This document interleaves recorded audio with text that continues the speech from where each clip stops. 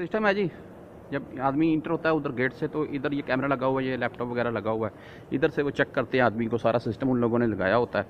और इधर आदमी खड़ा किया होता है, वो जो टेम्परेचर चेक करता है, वो मैं आपको सब दिखाता हूँ अभी। बिस्मिल्लाहिर्रहमानिर्रहीम, अस्सलाम वालेकुम जी भाईजान। अभी हम चले हैं जी मदीना शरीफ। ये मदीना शरीफ के हम रहायशी हैं, मदीना शरीफ में रहाई है। तो ये बोल रहे हैं आपके अजीज़िया अबू मरखा में हम रहते हैं और इधर से मदीना जाएंगे, यानी कि मस्जिद नबवी नमाज के लिए। असर की नमाज गालबन इंशाल्लाह ताला वहीं पढ़ेंगे। तो आपको मैं दिखाता हूँ, आप बाहर निकलेंगे तो टैक्सी वगैरह की क्या सूरत हाल है, रास्ते में चेक पॉइंट है नहीं है, उधर क्या सूरत हाल है मस्जिद में, वो सब इंशाल्लाह मैं आपको शेयर करता हूँ आपके साथ जी। तो अल्हम्दुलिल्लाह टैक्सी मिल गई है, बस थोड़ा मुश्किल से मिली है लेकिन मिल गई है, क्योंकि इस वक्त टैक्सी बंद है। आप सब भाइयों को पता है सऊदी अरब में तो मकूल किराए में ही मिली है अल्हम्दुलिल्लाह। ये भाई ने हमसे मकूल किराया ही मांगा है हरम शरीफ छोड़ने का। तो जा रहे हैं जी, देख लें सड़क के किनारे खजूरें वगैरह भी लगी हुई हैं। मैं आपको सब डिटेल बताता हूँ भाई उधर जाकर फिर जी। तो अभी आ रहे हैं जी मदीना शरीफ, देख लें जी आप, मैं आपको दिखाता हूँ। ये बाज़ार देख लें जी सामने, माशाल्लाह वो सामने जी घूमते खजरा है। तो जा रहे हैं जैसे जैसे करीब मैं आपको दिखाता जाता हूँ दुकानें वगैरह, जो सूरत हाल है, आगे को गेट पर रोकेगा नहीं रोकेगा, क्या सूरत हाल है गेट पर, वो टेम्परेचर वगैरह चेक करते हैं, कितने आदमी अंदर जाने देते हैं, वो सारी डिटेल मैं आपके साथ शेयर करता जाता हूँ। दूसरा ये देख लें, ये पानी पीने वाली, इधर पहले पानी आता था पीने के लिए, टूटी लगी हुई है पानी पीने के लिए। तो अभी इधर पानी नहीं आ रहा है भाई, पानी हरम में बंद है पीने का, इधर भी नहीं है। तो ये देख लें जी, दुकानें वगैरह सब बंद हैं, ये नहीं खुली हुई हैं, बस ये है। हालांकि इस टाइम नमाज का टाइम तो नहीं है लेकिन बंद है। होटल देख लें जी, फंदक मुगलक भी, यानी कि होटल भी बंद है। ये एक शॉप खुली हुई है जी बस, तो बाकी बंद है।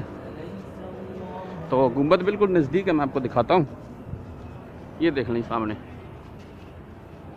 तो ये इंट्रेंस गेट है जी, मैं आपको दिखा देता हूँ। तो हम चार भाई हैं पाकिस्तानी माशाल्लाह चारों। इंट्रेंस गेट है जी, आप देख लें मदीना शरीफ। छतरियाँ माशाल्लाह खुली हुई छाँव के लिए, कोई किसी किस्म की इधर रोकथाम नहीं है, कोई पूछ गुछ नहीं है, कोई आदमी खड़ा हो आर्मी वगैरह या कोई और कोई पूछ गुछ के लिए। शाकी इधर ਨੂੰ आओ ना, तो है लो आगे मैं तुम दिखाना जाना। तो ये बाब नंबर 5 है जी, यानी कि गेट नंबर 5 मस्जिद नबवी। इससे आप अंदर जा सकते हैं। तो ये लिखा हुआ है इधर गेट, सॉरी गेट नंबर 7 है जी, सॉरी 5 ही है। वो ज़ियारत वो उधर जनरल बुकी की तरफ इशारा कर रहे हैं 7 का।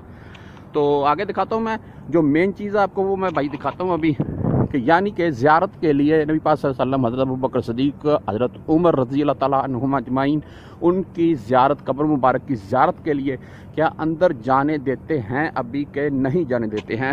नमाज के लिए तो खोल दी गई है, वो मैंने आपको दिखा दी है, वो अभी मैं आपको दिखाता हूँ जी।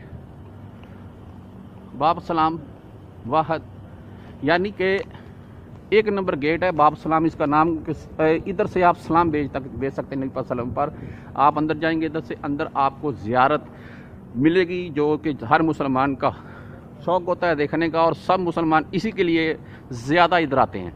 तो देख लें जी, ये बंद है। इसकी मैं आपको बता देता हूँ, ये जो वायरस चल रहा है इसकी वजह से ये बंद है, और इसे इसीलिए बंद रखा गया है कि इसे नहीं खोला गया है। बाकी मस्जिद खोली गई है नमाज के लिए, लेकिन इसे बंद रखा गया है।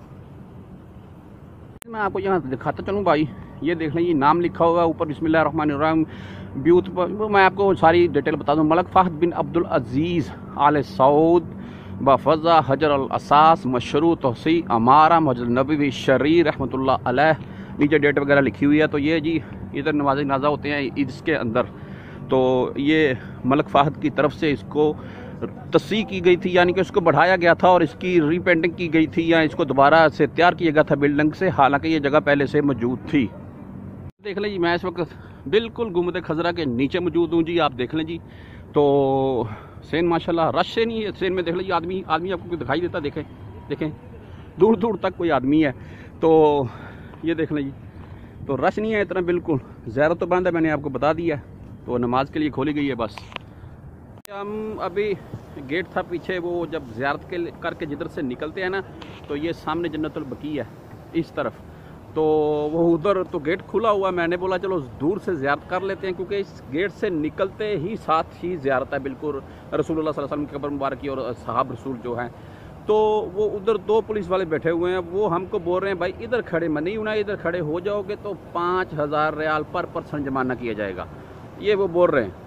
कर रहे हैं जी सेन में, ये सेन है जी, ये वो बाहर निकलने का गेट है। तो अभी इधर से मैं इंटर होऊंगा अंदर नमाज के लिए, तो जाते हैं अंदर, मैं दिखाता हूँ आपको। ये मैं इंटर हो रहा हूँ जी, देख लें एक सामने ये लड़का खड़ा हुआ है, दूसरी तरफ ये देख लें कैमरा लगा हुआ है, वो भी है। इन दोनों के मतलब मैं आपको बता देता हूँ। वो जो भाई पहले वाला खड़ा हुआ है ना, उसके हाथ में टेम्परेचर वाली मशीन है। वो जो दूसरा खड़ा हुआ है कैमरा लगाकर, लैपटॉप उसके पास है, वो कैमरे के थ्रू ही पता चला रहा है कि अगर किसी बंदे को कोई किसी किस्म का मसला है तो फिर उसे रोका जाता है। और ये टेम्परेचर वाला फिर उसका टेम्परेचर चेक करता है, वरना ऐसे किसी को नहीं रोक रहे हैं। तो मस्जिद देख लेंगे या तो शहर देख लें, मस्जिद का अंदर से खाली है, आदमी हैं लेकिन बिल्कुल ऐसे 3 से 4-5 मीटर में ऐसे बैठे हुए हैं सब हजरात। मैं आपको आगे सेन भी दिखाता हूँ। सेन देख लें, मस्जिद के अंदर जो सेन छोड़ा गया है रोज़ा रसूल के साथ, वो मैं आपको दिखा रहा हूँ भाई। आप नमाजी हजरात देख लें कैसे बैठे हुए हैं, 1 से 2 मीटर का फ़र्क है हर नमाजी के दरमियान। तो रोज़ा रसूल देख लें, ये ऊपर बिल्कुल रोज़ा रसूल दिखाई दे रहा है, नीचे ये छोटा सा सेन है, यहाँ पर भी छतरियाँ खुली हुई हैं। सफ़ दिखा रहा हूँ भाई, ये सफ़ देख लें, ये जो हरी पट्टी लगी हुई ना, ये सफ़ है। इधर आदमी खड़ा होगा, एक सफ़ छोड़कर पीछे एक सफ़ में आदमी खड़े होते हैं, और हर बंदे के दरमियान 1 से 2 मीटर तक का फ़र्क भी रखा गया है। ये मैं आपको दिखा रहा हूँ इधर लाइव भाई, देख लें।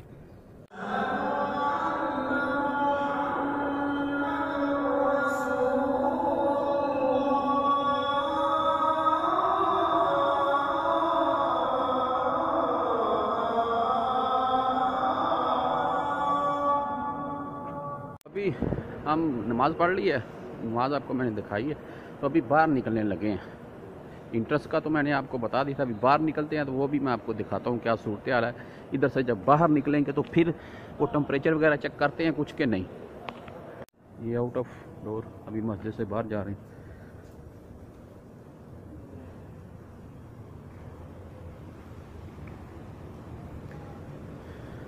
ये देख लें बाहर आ गए,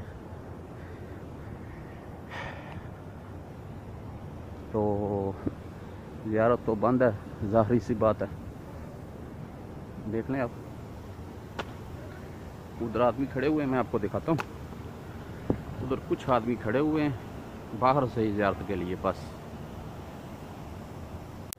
जी मेरे भाई, अभी हम चले हैं जी अपने घर को, क्योंकि अभी 6 से ऊपर का टाइम हो गया है। अगर मगरिब इधर पढ़ेंगे तो फिर काफ़ी लेट हो जाएंगे, 8 बजे के बाद इधर कर्फ्यू शुरू हो जाता है, आप सब भाइयों को पता है। तो अभी घर के लिए निकलेंगे, ज़ाहिरी सी बात है। आपको भाई मैं यही एडवाइस दूंगा, आप मस्जिद नबवी आना चाहते हैं अल्हम्दुलिल्लाह आएँ, अल्लाह पाक आपको लेकर आए, इधर नमाज़ पढ़ें। लेकिन जो एहतियाती तदाबीर मैंने आपको इस वीडियो में लाइव दिखाई हैं भाई, मस्जिद के अंदर से बाहर से गाड़ी के मुतल्लिक़ जो कुछ भी आपको बताया उसका एहतियात कीजिएगा बस। ये देख लें, ये भाई बाहर खड़े हुए हैं, इधर टैक्सी हमने फ़ोन किया उसी भाई को, वो आ रहा है हमको लेने।